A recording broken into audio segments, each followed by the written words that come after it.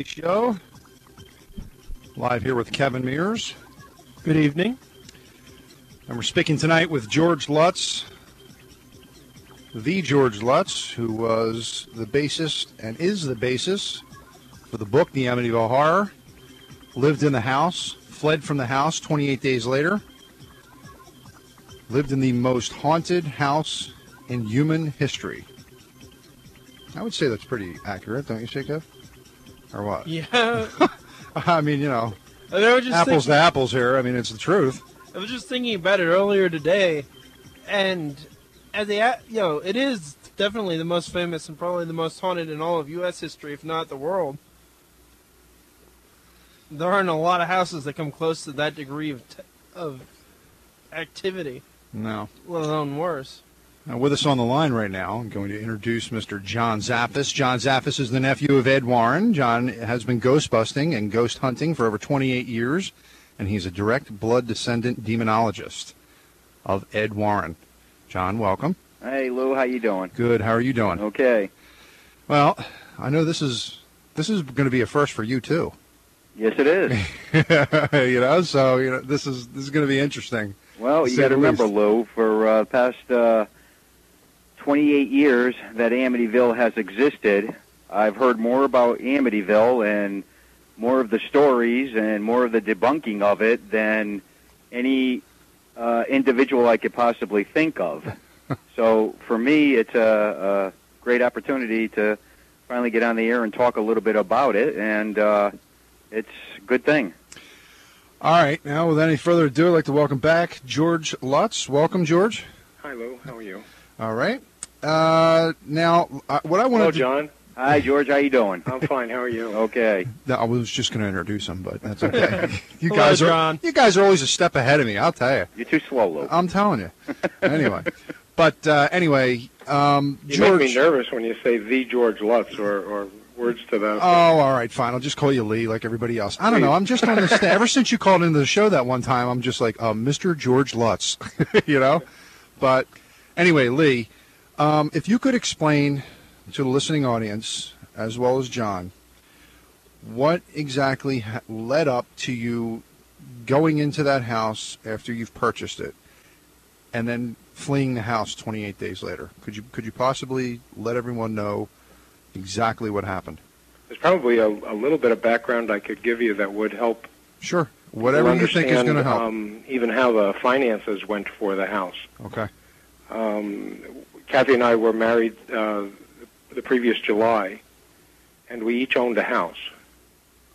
And Kathy had her 3 kids, and we wanted a new house for the new marriage. Mm-hmm. So the idea was to sell both houses, and if we could find something on the water where I wouldn't have to pay then the docking fees for my boat, and we would have that savings as well, then we would be financially way ahead of keeping the 2 houses, or plus the rental for the boat and the travel back and forth and all the rest. So the idea was to go out and find a house that would suit us in as many ways as possible. Mm-hmm. I recall that we looked at 40, 50, 60 homes. We spent most of the summer doing that. We put our homes up for sale. Kathy's home sold first. So she and the kids moved into my house in Deer Park. And eventually we bumped into the Amityville house. The way I would describe it is by accident. The realtor said, I have something I want to show you. She had shown us some other houses before that. And as soon as Kathy walked in the front door, she just had this smile like this was it. And that hadn't happened in all of the homes we had looked at, in all the different... And we looked at every price range possible as well that we could conceivably figure out a way to work out financially. Mm-hmm. And when she had that smile on her face, it was like, okay, let's see if we can figure this one out. The house was on the market for $100,000. If I recall correctly, we made an offer of $80,000. It was accepted. I applied for a mortgage from one bank.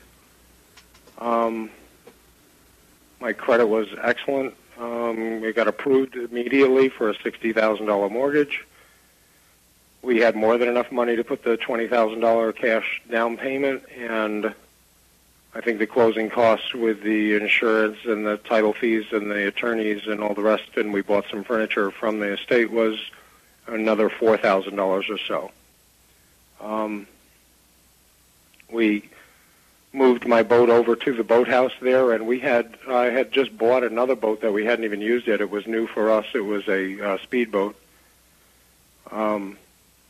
And we moved that in, and I built Harley-Davidson motorcycles as a hobby then, and we moved those over, and my tools and what was left of the furniture from both of our homes, and we moved into this beautiful 4,000-square-foot home on the water with a heated pool, full basement, boathouse, garage, and we thought we were home. When I told a friend of mine what house we were buying, he made me promise that I would get the house blessed. I didn't know what that was at the time. I was a non-practicing Methodist, if there is a proper way to describe that. Mm-hmm. And I asked Kathy what a house blessing was. She was Catholic, and she explained it to me. And the only priest I knew was a priest by the name of Father Ralph Pecoraro that was an ecclesiastical judge at the diocesan offices in Rockville Center, New York. He was a therapist as well. He had a degree in therapy, and he was a judge and a lawyer in the Catholic Church court there. I didn't realize that he wasn't I guess what you could call a parish priest, where he went out and normally did house blessings. But I had met him when my previous marriage, which had lasted about 6 months, had been annulled. And I had been called in as a courtesy for those proceedings, met him, and he and I had spoken from time to time over the phone since the time that I had met him. He hadn't met Kathy until the day that he came and showed up to see the house, to bless it. I think they had spoken on the phone at least once before he came over. He showed up while we were moving into the house.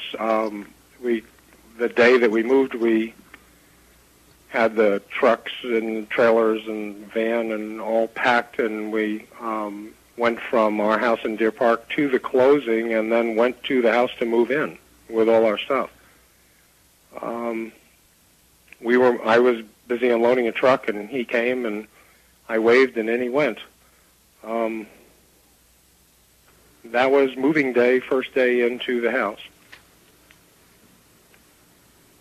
28 days later, we left, and it wasn't like immediately there were problems of every single kind or every kind of phenomenon. It was the kind of thing that got worse and more noticeable as time went on, and I have believed always since then that one of the ingredients to cause that, one of the things that made the place uninhabitable, was the house blessing. Mm-hmm.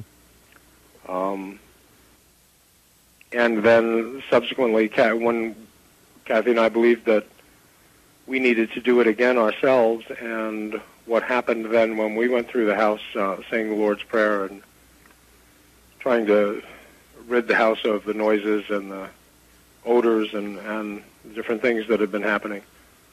It got to the point where our last night in the house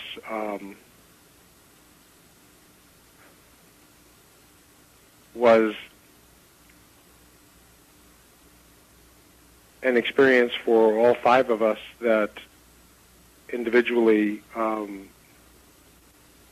you would have thought we were each in 5 different houses when we recalled it and talked about it later to ourselves. We called Father Ray that day, and he asked us what we were still doing in the house, and that was a question that didn't occur to us to leave. I mean, everything of ours was there. It was our house. We just wanted to figure out what was wrong with it and somehow get it fixed. We wanted him to come back and do another house blessing or whatever you do. At that point, his words were so strange to us. What are you still doing in the house? And many times we had tried to call him and been unable to get a hold of him, or we'd connect and then the phone would go dead, or there would be a buzzing on the phone line. There would be interference of some kind. We grabbed some changes of clothes and the dog, and we got in the van to leave. And the car didn't start, and it was just like right out of a movie. We'd made the commitment to leave. We'd just basically gone running around trying to stay together to leave the house, and we got in the van and it wouldn't start. And one of the things that I had done with the ignition system in that car was to put in transistor ignition. It was a 74 Ford one-ton Super Duty van, and it had a button on it. You could go out and switch it. If you lifted the hood up, you could switch it back to conventional ignition, and I just got out of the car, went and pushed the button, and got back in the car and tried to start it. Started right up, and we left, and we moved to Kathy's mom's house, and we did not go back to the house. As a family, we didn't go back and get our things, or the kids never saw the house again. We eventually moved to California on Mother's Day later that year. Now, George, in the house, you described knockings and bangings. Yes. Were these things that you could not explain? I mean, this is going to sound stupid, granted of what went on, but these were things that you could not explain physically from, the real world. These were something that you couldn't just explain, correct? Well, let me preface that. I don't think that you ask a question or you try to understand something here that it's stupid, okay? Mm-hmm. I don't think that I can always explain it well enough for someone to understand it the way I mean it, so maybe I'm the stupid one instead. I think what you're asking me is the kind of thing that we would be sitting in the dining room, in the kitchen rather. There's a nook there where it had a table and a built-in kind of L-shaped upholstered area and some chairs, and we'd be sitting there with some friends, and you would hear footsteps overhead on the second floor walking around. Mm-hmm. And you'd go upstairs, and all the kids would be in their beds. And you wouldn't have a way to explain to yourself where those footsteps came from. Mm-hmm. And that would happen, and you would try to dismiss it, and then you would have friends over, and you would be sitting there, and you would look at them, and you would ask them if they heard the footsteps also, and when they did, you would be partially relieved. You would think, okay, I'm not going crazy here. They hear it too. And you'd go upstairs and take one of them with you, and they would see that the kids were asleep also. Mm-hmm. That kind of thing. That's the beginnings of things that would just be so unnerving. You would just start making a list in your mind of this is wrong and this is wrong and this is wrong. Yeah, I didn't mean it to sound like it's stupid, but what I meant I didn't take it that way. I mean, with all that you went through in that house, I just wanted the listeners to understand that these things weren't just things that you were picking out of your mind, and you were saying everything in the house was supernatural or ghosts. I mean, my goodness, no. Right. And it's very slow. It's a very difficult thing to explain to someone that hasn't experienced it, but it's a process that's slow. It's not like all of a sudden your first night is hell. There were changes in all of us as time went on, the more time we spent there. And when we left the house, we were not the same people that had moved in. We were, besides being frightened and disoriented and without sleep and way overtired, and having had so many things confront us that we couldn't explain and didn't make any sense, and were just things that we had no idea could even go on. We were not the same people as a family unit when we left there 28 days later. It was a change in all of us. It was so many things would happen to one of us. Let me see if I can explain this how I mean it. Our perceptions individually we didn't have a chance to compare them very often while we were in the house. But after we left, and we would talk about this, what Kathy thought was going on for me, or what I felt was going on from her, was really quite different than what really was. Mm-hmm. So there was a sense of confusion that kind of moved in with us throughout this time too. Did the house have some kind of a certain personality to it? Did you notice after a while?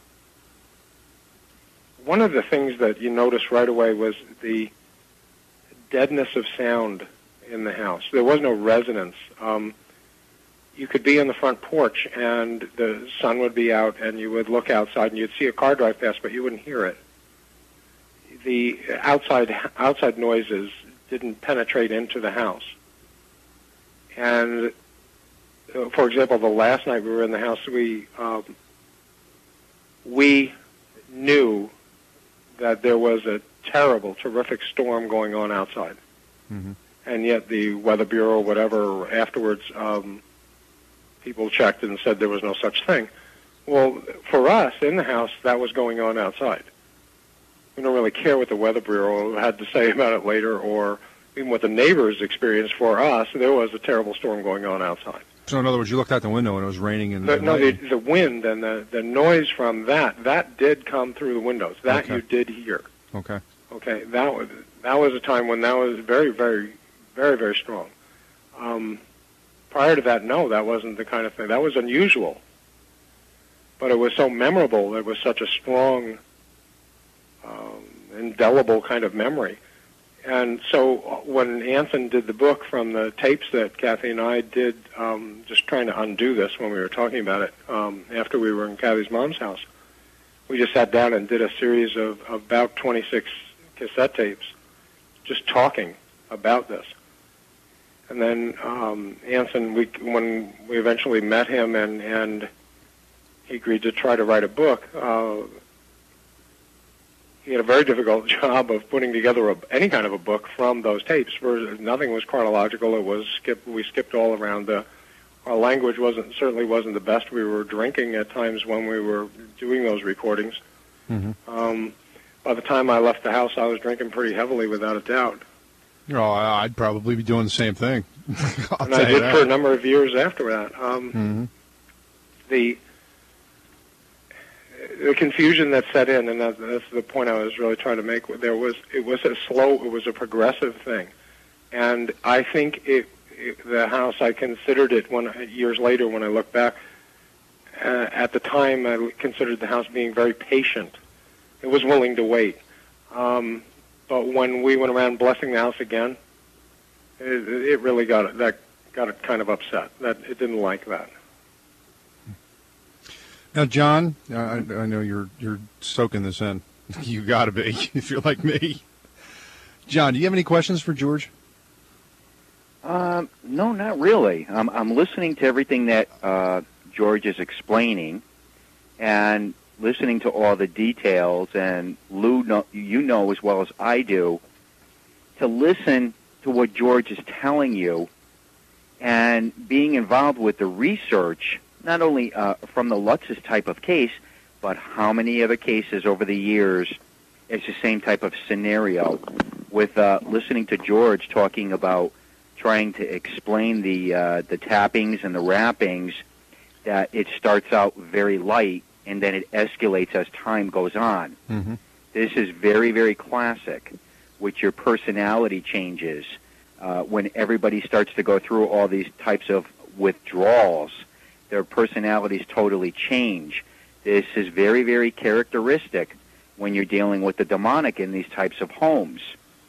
So the amount of information that George is actually explaining from a first hand is very, very good. And not only that, it's something that I've heard thousands and thousands of times before from other people. So it's good to hear it from George firsthand. Now, George, can we take a call? Oh, sure. Okay. You're on the Lou Gentile show. Hello. Hi, I'm sorry. Are you allowed to leave comments? We're actually on the air right now. Would you like to talk to George Lutz? I'm sure. I would love to. Thank you. He's She's waiting for you to answer your question. Yell at me so I can hear you, please. Oh, hi, George. My Hi. name is Marcy Warren. I'm sorry, I find it a little hard to hear you. I just had a comment. I just wanted to say that I really have a lot of admiration for you, and I can't even imagine what it must have been like to go through all this stuff. And I just think you're a really strong person, and I hope things are going better for you now. And I hope you're at peace. That's very after kind of you. everything Thank that you. has happened. Okay. Hi, Marcy. It's nice to finally talk to you. Hi there. It's John Zaffis. Oh, hi, John. How are you? I'm sorry. I thought I was talking to George. No, you are. George is there as well as John. Oh, hi. I'm sorry. I find it so hard to hear you guys. Yeah, John, I think I actually emailed you a couple of days ago, and you gave me the info to come here and everything. Right. Yeah, I just wanted to say to George, though, I really admire him and Kathy for going through what they did and coming on here today and just revealing their story basically to the world. It just, it's really something, and I'm just glad that they're good now, or hoping that they are, and yeah. Okay. I guess that's all I really have to say. All right. Thanks for the call, dear. Okay, thank you. All right. Bye-bye. Bye. I don't know what to say to such a thing. I don't think that what we went through is admirable in any way. Well, I think they I respect appreciate what George. she's saying, but the hardest thing was to decide whether or not to go public with this, whether to even ever talk about it publicly. You see, there's the thing that is worthy of admiration, though, I think. You were willing to go out in the public with it in a time where these stories, as you well know, were not quite as popular and in vogue as they are today. But you were still willing to tell the truth and continue to tell the truth. Well, I think if we knew what we were going to go through for the next 25 years when we made that decision, no, we wouldn't have. Well, yeah, I can understand that. I think we would have been cowards about that part. All right, I got to take a short break, and when we return to the Lou Gentile Show, I'll be speaking more with tonight's guest, George Lutz, and we are on the line with John Zaffis and George Lutz, and we're talking about the Amityville Horror from the person who experienced the Amityville Horror at 112 Ocean Avenue, Lee Lutz. Lee, you there? Yes, I am. Okay. Leah, we're going to take a phone call in 1 second here. You're on the Lou Gentile Show. What's your question for Mr. Lutz? Hi, Mr. Lutz. I have a question. While you were in the house, did you ever see actual entities walking around? Not like most people would think of, like seeing another person walk around. You would, in your peripheral vision, you would see something move and you would look there and there would be nothing there. And there would be times when you were sure that someone else was there in the room with you, but you wouldn't see it. I was always very grateful I didn't. Any other questions? Yeah, I have one more question for John Zaffis. Sure, go ahead. My mom always tells me when I see like someone using the Ouija board on TV, not to watch it because like spirits or something can invade your house. Is there truth in that? Yes, there is. It's not actually the Ouija board. It would be the people that are using the Ouija board. That's just a piece of cardboard.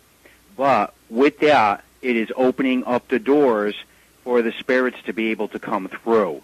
So do I endorse the Ouija board? No. It's a type of situation that can bring things in. Does it happen all the time? No. But I've worked on a lot of cases where a lot of people have told me they were playing with the Ouija board and they didn't believe it was doing anything or helping, any way to be able to bring spirits in because they didn't believe them. And I'll always ask these people afterwards, do you believe it now? And they'll say, yeah, John, I do. But I mean, just by watching people use it on the TV, would that have any effect on your home? Watching something on TV, I don't really think can cause something, but what you have to remember, it has a lot to do with individuals, with their amount of sensitivity and the amount of recognition that would be given. If you have somebody that's very sensitive and they're seeing things like this, they can at some point, not always, but some point, could bring something in. Okay. All right. Thanks for the call. Thank you. All right. George, I got a question for you. Have you guys, when you were in the house, did you ever come across a Ouija board or anything else like that? No. Okay. I had used one years earlier in New Hampshire when I lived there. It's my understanding that they're made in Salem, Massachusetts, and that each one is assigned a spirit, so to speak. Well, they used to be made out there. Now, where are they made at, Kevin? Now, I think some of them still are, but there are other. There's at least one other factory that makes them as well. Yeah, there's a couple of different ones out there now. Lord only knows where they're all at. George, go ahead, Kev. Out of curiosity, a lot of people in the chat are asking. I've been wondering myself. Did you have any experiences after you left the house? Yes. Could you talk about them, please? No. Okay. Hey, he told you. Okay, fair enough. I kind of segue into this for you. When years later, in 1979, we were given the opportunity to take some lie detector tests, and they were given by a fellow by the name of Chris Gugas, who was at that time considered the number 2 or number 3 man in the country to give such a thing. Among other things, he was accepted in California courts as a witness. And he wrote a book called, I'm sorry, I can't think of the name of it at the moment. I'll make sure that I do remember the name of it tomorrow. But I did bring I'm not at home right now, but I did bring the results of the test with me tonight. And one of the questions, I'll read it for you, that we wanted to have established in this. Kathy took a test and I took the test.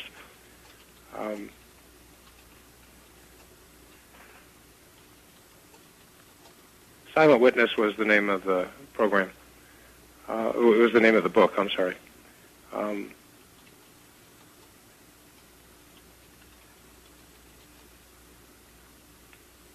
After leaving Amityville, did you and Kathy both levitate at your mother-in-law's house? And we answered yes to that, and we passed the test without any questions about that. But the hard part was for people to understand that we were serious when we said that happened.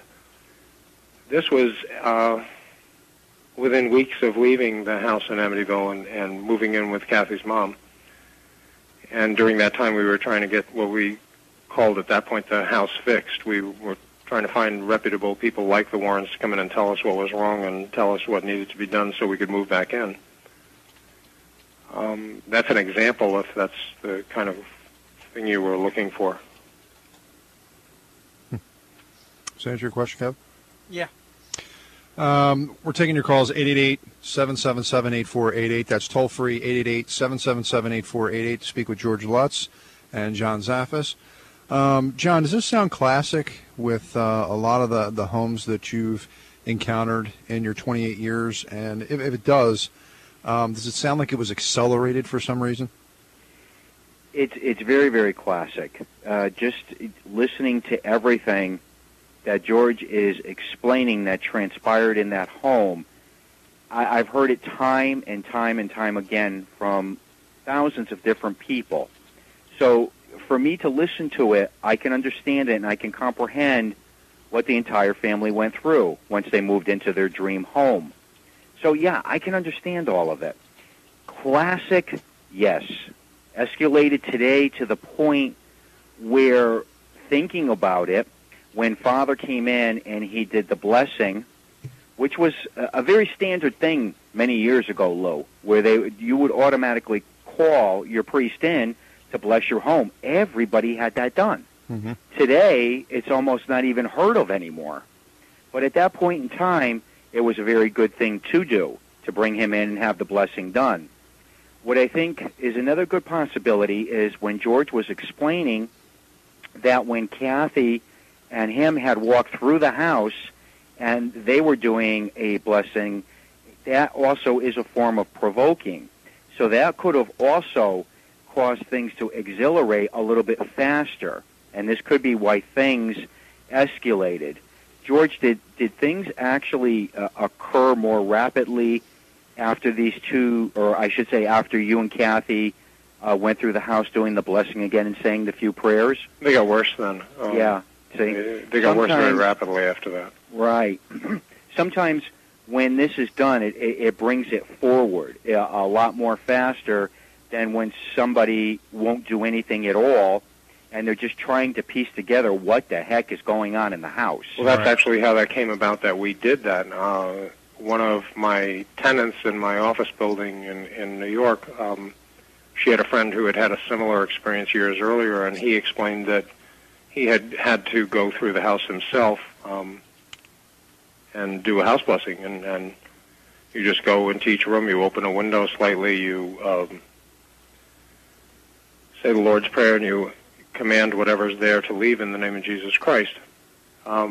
We've been in the house at that point over 2 weeks, and that seemed to be a very reasonable kind of thing if that was going to work. Mm-hmm. And that was like, okay, great. If it worked for you, we'll try that. Mm-hmm. With the situation with the one person, what they had tried in their home, when they were doing that, might have been something that was very, very low level, where with George and Kathy, at that point, they weren't exactly sure what was there, and what it actually did was, provoke it, and that's what brought it, even stronger in at that point and made things start to really happen. Well, we were very grateful that he would even come over and sit there in the kitchen and listen to some of the things we would hear at night, Mm-hmm. and then he would explain from his point of view what he had experienced and his take on it.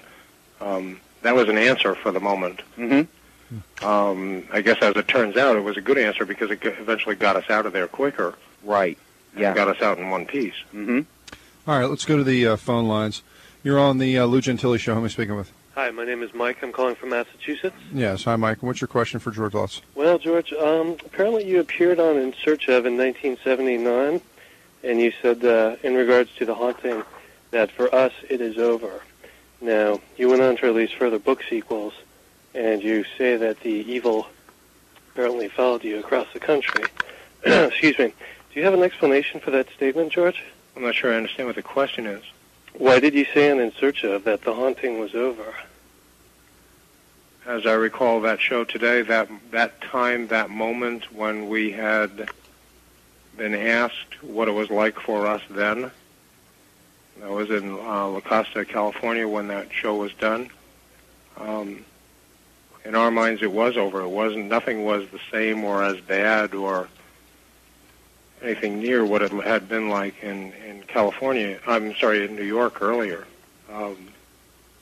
But you we always said that looked at it that there was we came to believe, and we've always looked at it since, that there was always a half-life to this. Sort of like as time went on, the attachment to it all, either psychologically or emotionally, would remove itself and would become less and less.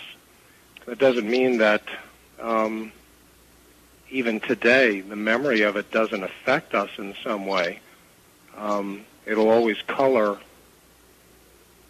the experience in the house will always color how we think of certain things or how we approach certain things in our lives. It's not something you just throw a switch off with, but no way at that time was it anywhere near what it had been earlier.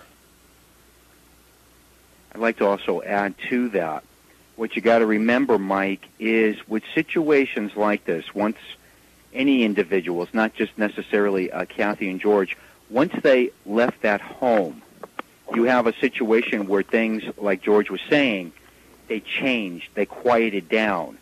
A lot of people will experience this, but you have to also remember that within, any length of time, it could be 2 weeks, it could be 2 months, 2 years, something can kick things back up again.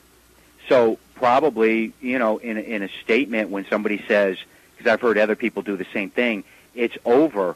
Well, at that point in time, 28 some odd years ago, it could have been a situation where everything was extremely quiet at that point. And one good example in that would be June 22nd in 1979. I'm sorry, I think it was a little bit earlier than that. It was June 19th. June 19th, 1979 was the day that we took the polygraph tests. that same day was the day that we did the TV show with Jim Brolin and I'm sorry, my memory's failing me tonight. I haven't thought of this for quite a while. We did a TV show that Rod Steiger was on, and we were asked early on in the show how things were for us now, and Kathy's response was fine, much better. Things are okay now. And yet when Rod Steiger spent some time with her, he looked at her and said, "You're still frightened by all this." And Kathy was very reluctant to admit that. That's not the kind of thing that you even want to give credibility to, the idea that, there's still a part of this that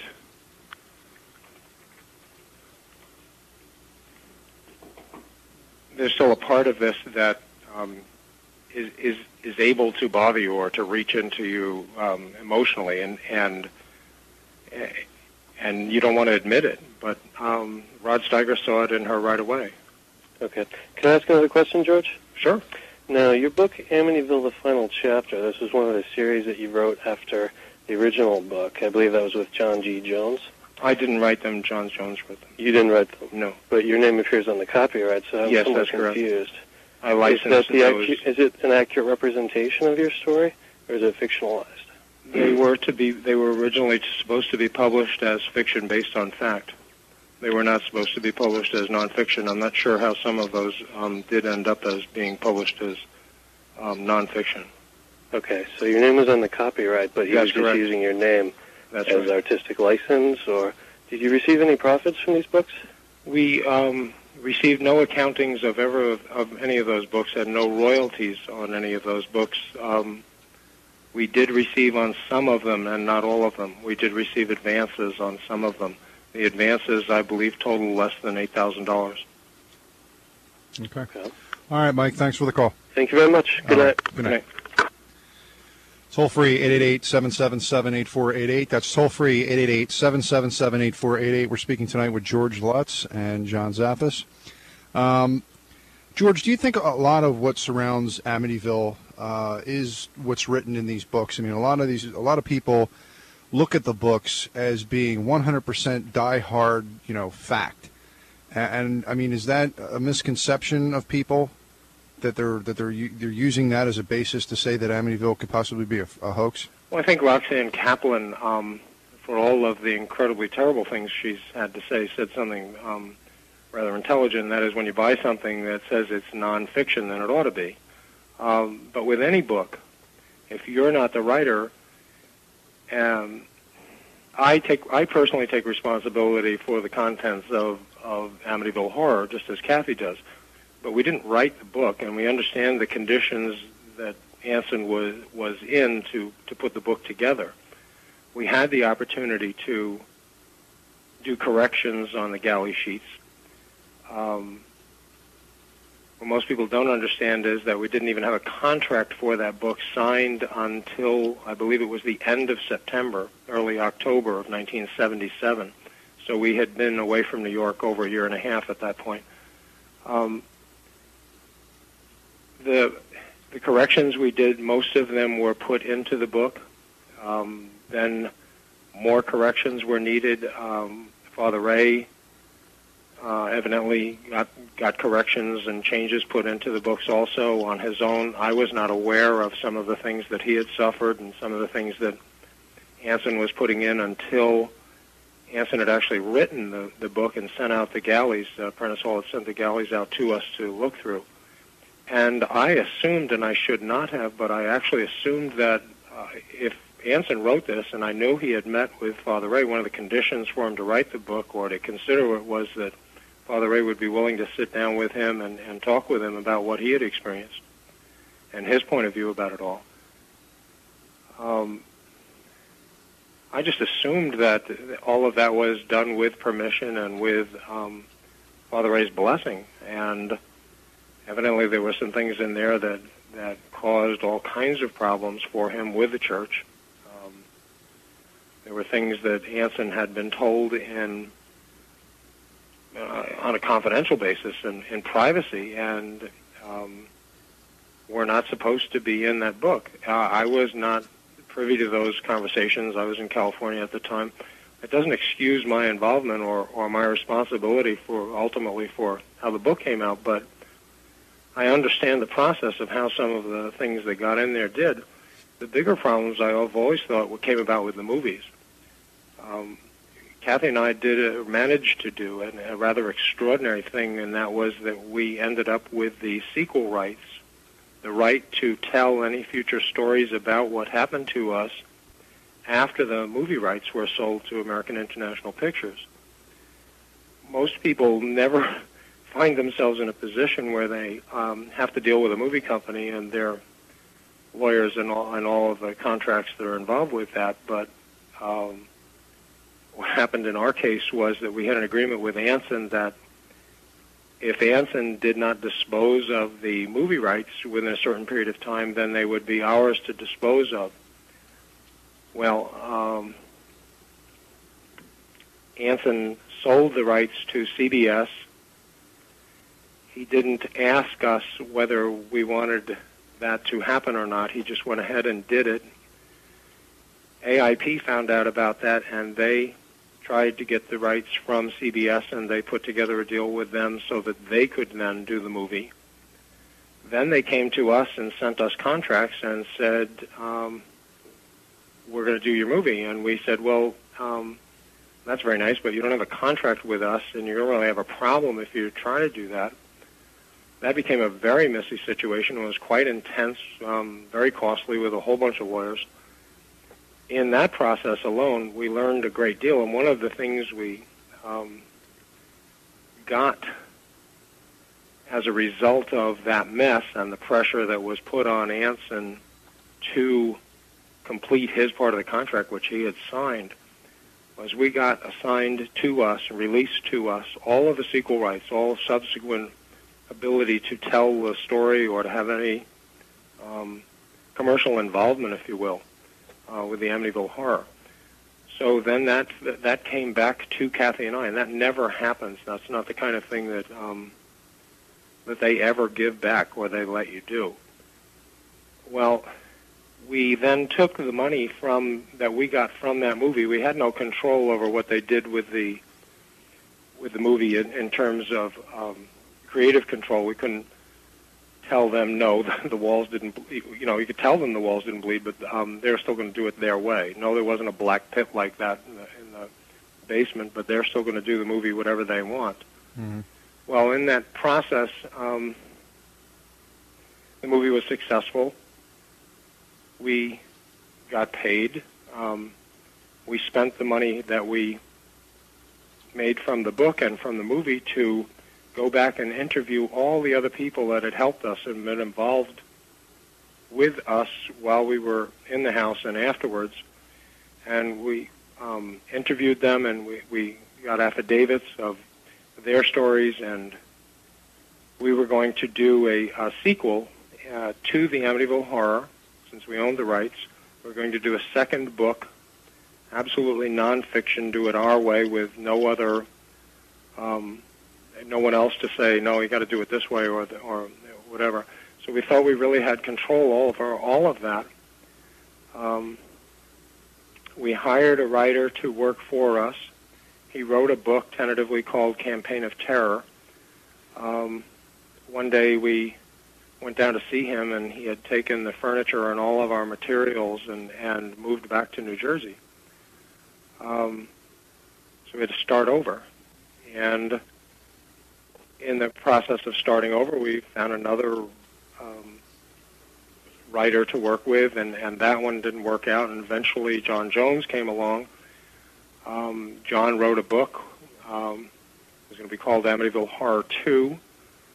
When he did that, at that point, that book was ready to come out, and Dino De Laurentiis put out a movie called Amityville Horror 2, which they eventually changed to Amityville 2, and did it without our permission, and that became a 12, 13-year lawsuit. So even if you have the rights, even if you're trying to do this the best way you possibly can and fix the stuff that's been wrong or been said wrong,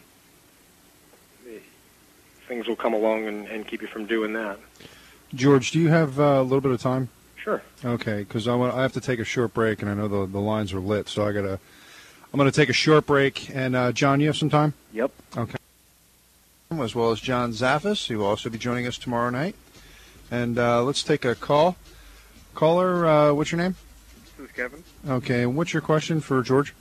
I was just wondering, you were talking earlier before about the sounds that you're hearing, like the thumps and stuff. If there was actually any recordings taken of the sounds.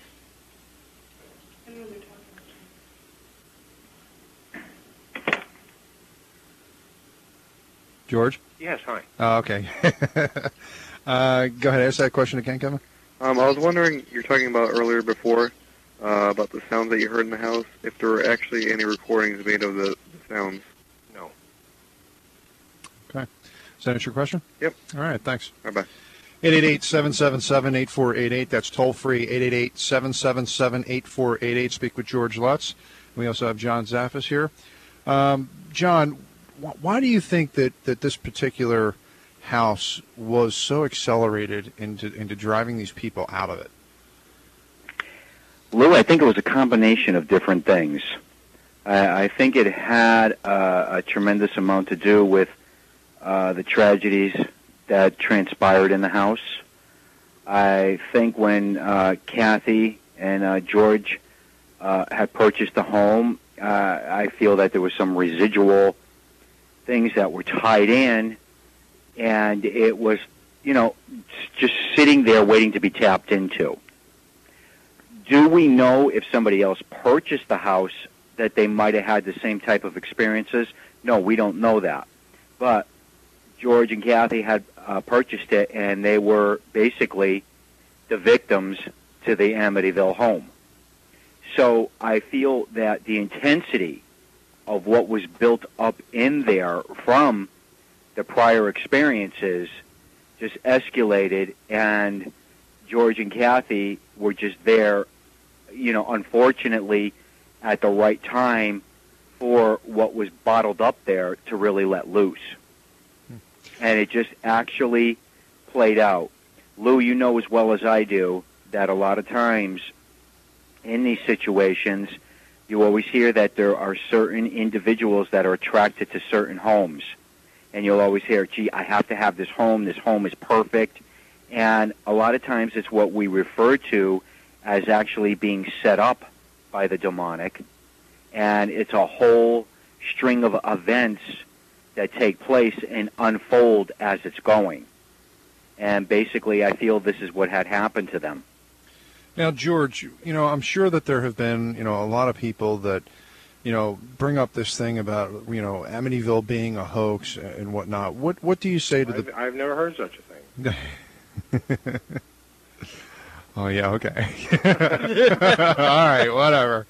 But, what do you say to those people? What I can understand where you're coming from, and I'm sure John can too, because there's people that call me up from hotels, as well as they've called John up from hotels that are going through, somewhat of the same kind of situation, but not as accelerated as it was with you. But, what could you tell these people that say, well, Amityville was a hoax, I don't care what you say?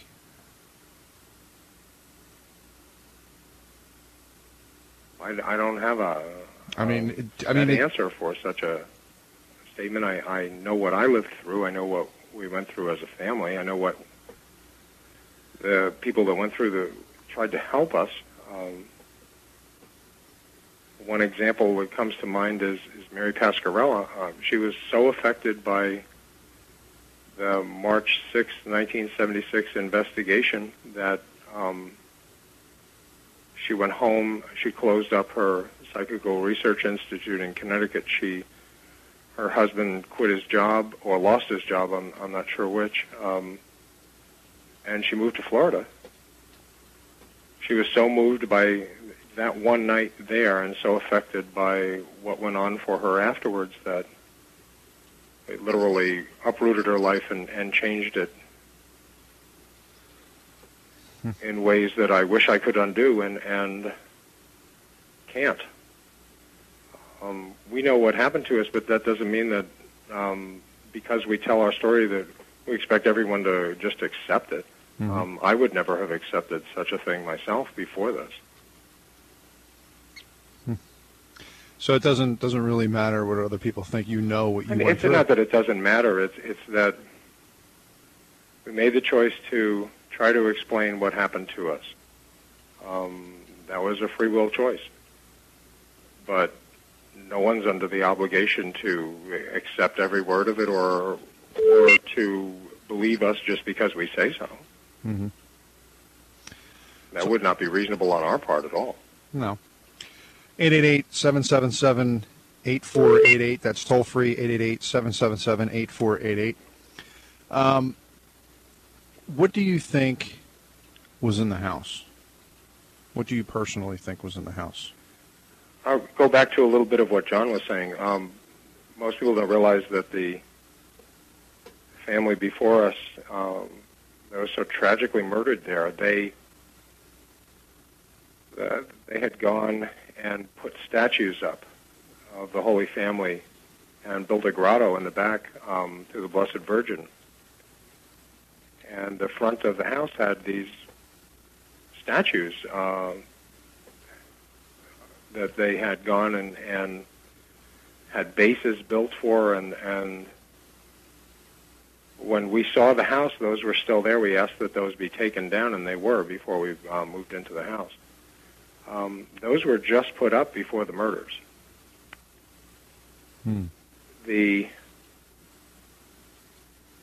If we hadn't had the house blessed, I don't know how things would have turned out or what would have happened. So in other words, you think that it was because of the house blessing you may have provoked something? One of the things we did with, yes, I do, and that's always been something that I just can't get around. I've always thought that was something that triggered, challenged whatever was there at that point and made it change things. But that's never been, the people that have owned the house have always spoken of it in terms, and we did, in terms of loving the house. With this great deal of enthusiasm and passion. We love this house. Well, we were so happy to get that house. We really wanted to live there. There was such a desire on our part to move in and be a family there. And we didn't want to leave it. We didn't want to go out. We found ourselves inviting people over instead of going out to see people while we were there. Sure, part of that was the excitement of having a new house and wanting to invite people over to see it. But the end result, when we looked at it later, was that once you got in there, you didn't want to leave. You didn't want to go out. You didn't want to leave the house. You wanted to stay right there. There's just something so attractive to it. It was charming, as the way that Kathy would describe it. It was just a charm to it. And it was such an attraction, so overwhelming, that you become protective of it, in a sense. You wouldn't want anybody to say anything bad about it or to think anything bad about it. I don't know that makes a whole lot of sense, but when you look back at the history of different people that have lived there, there are no happy marriages in that house except the Cromarties eventually got divorced. They bought the house after we did, after we gave it back to the bank. The O'Neills that moved in after the Cromarties, they lost their business and became divorced, is my understanding. And I may be wrong about the divorce part, but I know they lost their business. So money has always been a problem there. The original builders of the house, the Monahans, it's my understanding that both of them died there, but under natural conditions. And then the Fitzgeralds that moved in after them were divorced and had money problems. The Rileys who moved in after the Fitzgeralds were divorced, and the DeFeos were murdered. this is a house that I consider divorce a tragedy, and Kathy and I were divorced as well. So when you look back at the history since the house was built, this has not been a place that people could say, "Oh yeah, when I lived there, that was just plain great. Life was wonderful." What does all that mean? I don't know. But there's an awful lot of divorces for one house. Mm-hmm. Well, what's interesting about that, George, is when doing research like I do and being involved with so many different cases and hearing you explain what I've heard many, many times from other people that have purchased homes, that once they started checking into the different families that had purchased these properties, they ended up with financial devastation. They all ended up in divorces, and this is family after family after family. So you have certain houses that have what we call a bad aura to it also, where these things just keep occurring, and they keep happening to each family that moves into the home. So it's not unusual to hear just how you described the history of what some of the individuals went through with that particular home. Well, that makes sense, John. Yes, Lou. I've heard it time and time again, where they'll say, we've heard different things, we thought different things, hearing from what people would tell us, but they don't feel that it would have affected them. But like I said, there are certain types of homes that have a very bad aura to them, and sometimes people are drawn to them, just like Kathy and George were drawn to that particular home. Well, we moved in there. My business was fine. My grandfather had established the business in 1906, and my dad had worked it until he died, and then I took it over. Mm-hmm. The business was fine. Yeah. We had credit to go to one bank and say, we'd like a mortgage for this, and they gave us a mortgage. I had 2 virtually brand new boats and what I wanted. And I don't know how many cars I owned then. I think it was at least 5. What happened in that 28 days with my finances was extraordinary. Kathy's brother was going to get married, and the money was lost. We don't know. We don't blame that on the house. It was just another thing that happened during that time. He went to go pay the caterer, and he didn't have the cash that he had at the house before we went to pay the caterer. So I had to write 2 post-dated checks to pay the caterer for that, and that came at a bad time. That was Christmas time and just moving into a new house and all of that. But we had sold 2 homes that were valued at more than the cost of that house. We had got rid of the 2 mortgages there, and we had saved the money that we were spending on the boat storage. So financially, it should have been a breeze. And yet in that 28 days, my business, which was a land surveying business, civil engineering land surveying was what we were licensed to do, it slacked off to the point where it was very, very slow, which was not unusual for the winter in New York, but it was more severe than it should have been, or should have been expected, would have been normal for it to happen. I had an audit by the IRS that was just one of those things that happened during that time. I don't remember what it actually cost me to get rid of the fine that we had to pay or the deficiency, but it was less than $1,000. I mean, it wasn't a big deal audit, but it was just one of those things that was a pressure that came up during that time. The finances changed, and then we left there, and things got better, and they continued to get better. Living at Kathy's mom's house, even though all our things were in that house, we went out and I bought we got rid of the van that we had there, and I bought another car.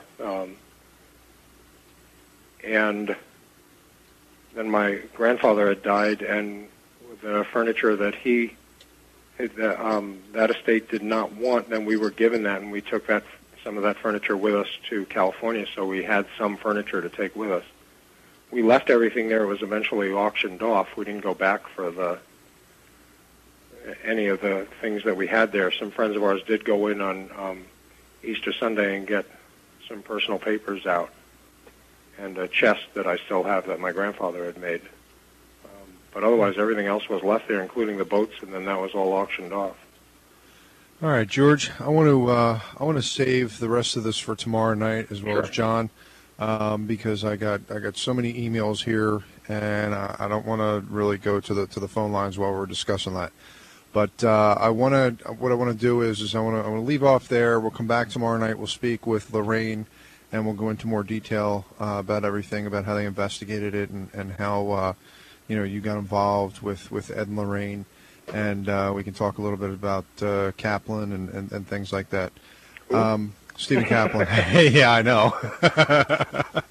But anyway, and John, same thing. But I want to wrap it up because I do have to get out of here. So I want to thank you, George, for the honor of coming on and talking you're quite about welcome, this. Lou. I'm glad to have had the opportunity to be on your show and speak about these things, and I appreciate very much the way you've let me rattle on at times. Well, I think people need to hear the George Lutz. I mean, what I'm hearing is somebody who is still emotional about this thing. It's not like you're just talking about it like you're sensationalizing. You can tell that there's something there that it's emotional. It's attached to you. You know what I mean?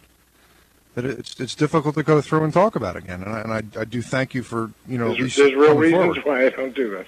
Well, I can understand that. And John, I think you can sense that as well. Absolutely. And for what they went through, I don't blame you, George. I have to agree. I can definitely hear sincerity in your voice when you talk about this. All right. Well, I want to thank you very much, George and John, for being on the show. And I will speak with both of you tomorrow night, 10 o'clock Eastern Standard Time. Okay. All right. Okay. Have a good night. All right. Good night, guys. Bye-bye. All right. Bye-bye. Okay. Yeah, I had to end it because I have there's so many emails here and stuff. I can't, and plus I got to get out of here anyway. But I will get your emails answered. I mean, there's just so many that I don't even know where to begin. So what we're going to do is we're going to sort through a lot of these emails. And, I know a lot of people have been watching the phone lines ringing off the hook here. But, when George and John, they start talking about it, I don't like to break in. It's only at certain times.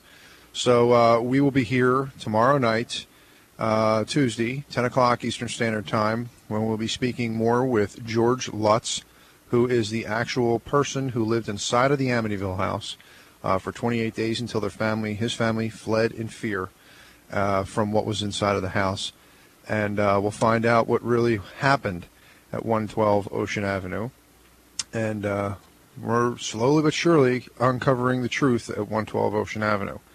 And, some of the listeners brought up some good points. But I think, you have to look at this thing as, if you believe in the paranormal and you believe in ghosts, a lot of these hauntings that do happen to people, they are, pretty much common. And what the Lutzes went through sounded in the beginning like it was a haunting. And, it just accelerated, and it was uncommon for it to accelerate the way it did. But that doesn't mean that it 100% did not happen.